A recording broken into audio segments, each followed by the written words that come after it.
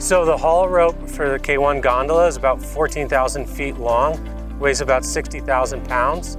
It's actually built in Italy and then shipped over to the US. It's 42.5 millimeter diameter.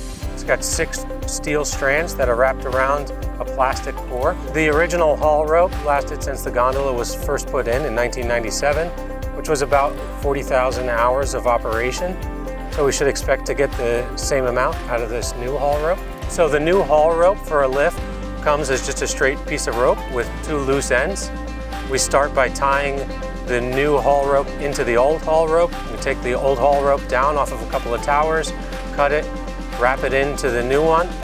Then we use the spool that is eventually going to hold the old haul rope to pull the new haul rope off of the spool that it came on and run it around, put it back on all the towers. So after we've installed the new rope and we have the 2 ends of the cable laid next to each other, we take 3 strands from one end and 3 strands from the other end, and we wrap them together to form a single loop of the haul rope. This haul rope in particular has a splice that's about 200 feet long. So the minimum splice for a lift this long with this size haul rope would be about 135 feet. But we leave room within the splice so that as the rope stretches, we can take more rope out and shorten up, and we do what's called a resplice in order to shorten the overall length of the haul rope. When we take the 3 ends and we wrap them together, kind of the last step is doing what we call the tucks.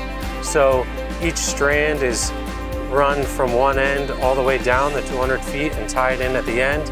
You space them out and cut the tails to a certain length and actually take the 2 ends of the rope, braid them over each other, and weave it back inside of the rope. You remove that plastic core, you do what's called a tail wrap around that piece of the strand, and then tuck it back inside the rope so it becomes the core of the rope in that area. The overall process of replacing the haul rope took us 4 days.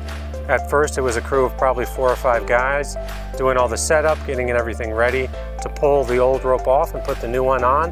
When we made that swap, we had probably about 12 guys spread out on the line, monitoring where the new and old rope meet, making sure it transitions over the towers well, through the terminals, and ends up back where we started.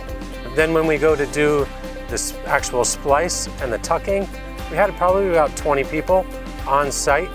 So it's very heavy. The more people you have to hold it up when you're wrapping the rope around it and making that final connection to make it a continuous loop, just makes it easier on everybody if you have a lot of hands while you're doing that wrap. That takes about a full day, then another day to finish the tucks, put it back on the towers, put the lift back in tension, and we're ready to go. My name is Tim Brosnan, and I'm the lift maintenance manager here at Killington and Pica.